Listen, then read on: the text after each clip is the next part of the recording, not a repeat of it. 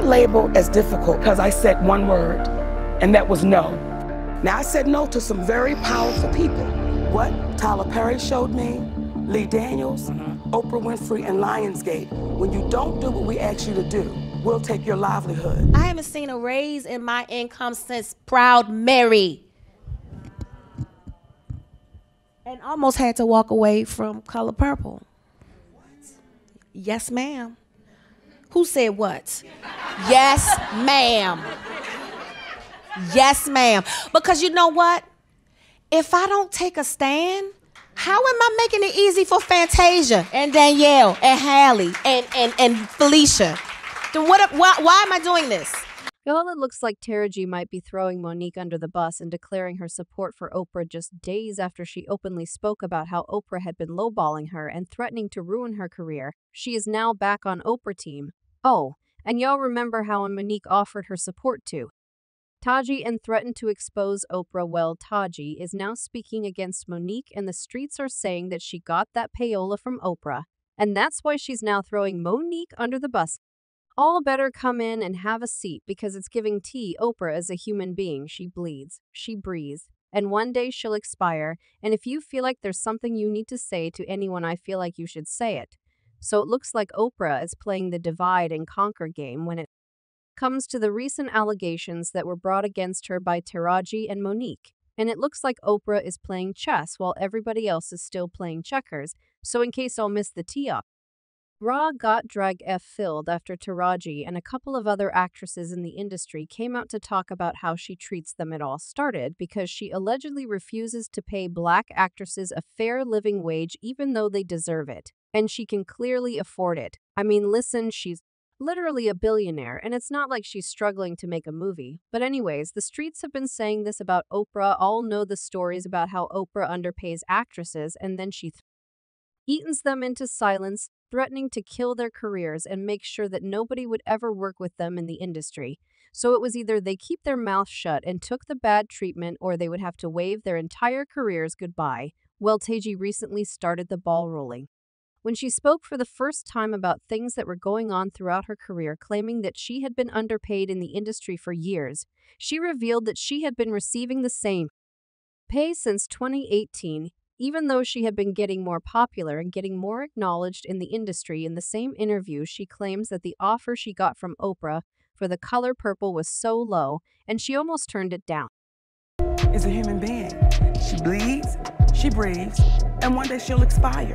And if you feel like there's something you need to say to anyone, I feel like you should say it. Yo, can you even wrap your head around this 5 whole years stuck in the same pay bracket, even though everyone's giving you props for being one of the most talented in the game?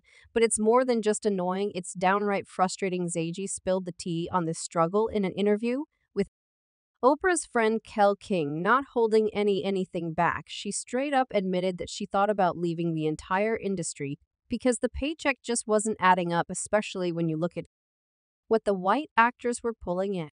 A raise in my income since Proud Mary. And almost had to walk away from Color Purple. Yes, ma'am. Who said what? Yes, ma'am.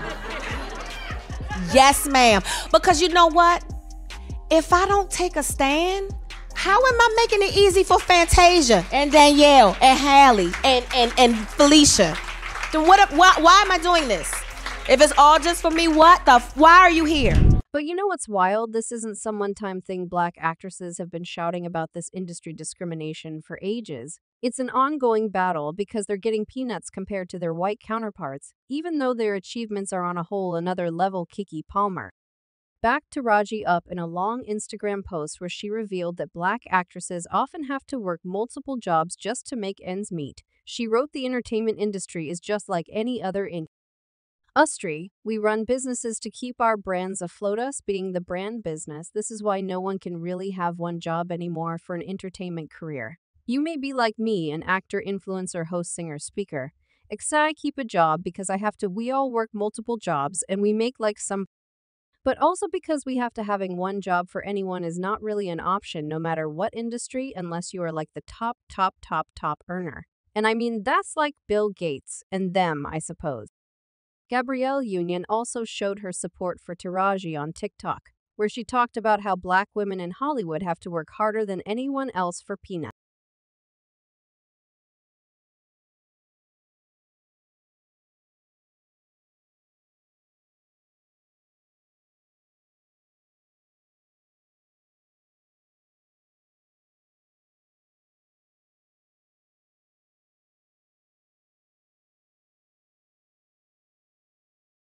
You work a lot. Or have to. The math ain't mathing. Viola Davis has also chimed in on this conversation, putting the spotlight on how she's only getting a fraction of what's rightfully hers, even when everyone acknowledges her talents and the producers are fully aware that she should be making way more than what they're tossing her away. They know her worth, they're just not willing to pay her. I'm a black actress and producer in Hollywood. Of course, I'm going to have to work until it's the end. Because we can't retire. We don't make enough. Now Viola Davis, who has been held as one of the greatest actresses of our generation with an Emmy, Grammy, Oscar, and Tony under her belt, is still wrestling career roadblocks. It's mind-boggling at this stage you think that she'd be beyond such struggles now if Viola is dealing with this still. You wonder how much worse Taji's situation is given her recent revelations. And let me tell you, Taji seems to be in a really tough spot, holding back tears in the interview. Well, fans thought it was even worse. When Oprah, a black woman who intimately understands the challenges faced by black women in the industry, ended up being accused of the same mistreatment. Now that's what's disturbing. Oprah sitting pretty as a billionaire, not exactly bro. So why wouldn't she pay Taji what she deserves? Why go out of her way to lowball Taji when she could easily afford to pay? It's shady to say the least. And I'm not suggesting Oprah needed to drop $10 million, but surely she could have thrown some more peanuts now. Dean thinks someone at the pinnacle of success in the industry would do better, but this isn't Oprah's first dance with accusations of lowballing black women. She played a similar card with Monique after they collaborated on Precious, and that's why Monique tried to team up with Taji to take O down. Now for those of you who don't know, are not in the know, allegedly Oprah not only got Monique blacklisted in the industry, but she also took a swing at messing up Monique's entire life. The drama started in 2009 when Monique starred in Precious, a film produced by Oprah and Tyler Perry, two black billionaires in Hollywood. The movie struck gold, becoming a hit, in Oprah and Tyler decided to capitalize on the success with an international press tour to squeeze out even more publicity. Now, press tours are normal in the industry biz because they're a solid way to give an extra boost to movies. Many films roll out elaborate plans that often include press tours by the main cast.